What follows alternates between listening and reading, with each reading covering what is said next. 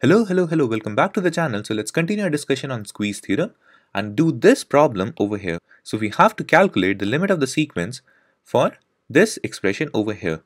So basically what we are doing is we are calculating the limit of n tends to infinity for cos of n plus n square over n in this case, right? So that is what we already know about limit of sequence, and we have to calculate this value over here.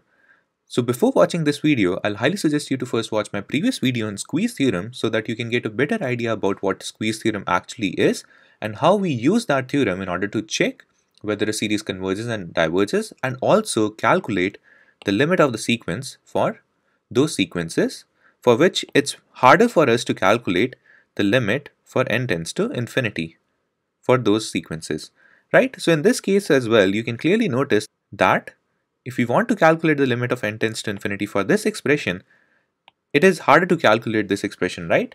But we know about one thing, that since this is a cos function, we know that the cos function's value always lies between -1 and 1, right? Doesn't matter what's inside the cos function, but we know that the range of cos function is always between -1 and 1. So that is why in this case we can conclude that cos of n plus n square upon n, this expression's value is always less than equal to 1 by n, right? Because cos of n plus n square would have the maximum value as 1, and the minimum value for this numerator would be -1, right? So we also know that it's always greater than equal to -1 over n in this case, right?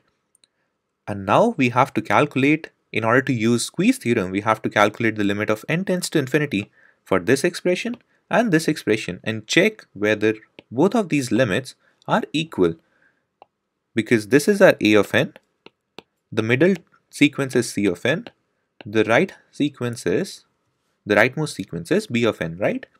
So we are basically using this theorem over here that we already covered in the last video. This is the inequality that we have right now, and we are checking whether our c of n original sequence converges or diverges, and also calculating the limit of the sequence. So now we have to calculate the limit n tends to infinity for a of n and b of n.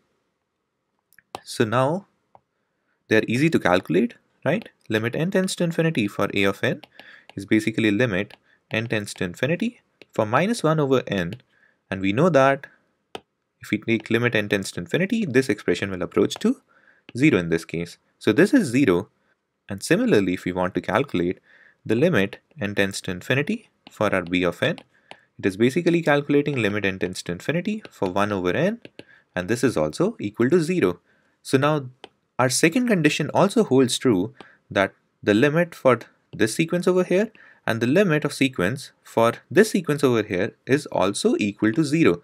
So since both of these sequences are equal to 0 and this inequality holds true as well, by squeeze theorem or by sandwich theorem, we can easily conclude that the limit of n tending to infinity for c of n, which is limit n tends to infinity for cos of n plus n square upon n, is equal to 0 in this case.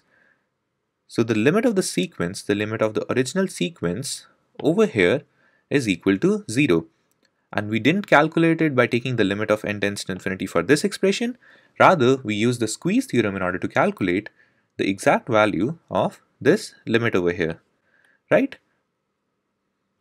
So that was another example where we use squeeze theorem to calculate the limit of the sequence. So feel free to comment down in this video if you have any doubts. Follow the channel in order to get notified about the other videos that I'll be uploading. Stay tuned. Thank you so much for watching. Bye bye. Take care.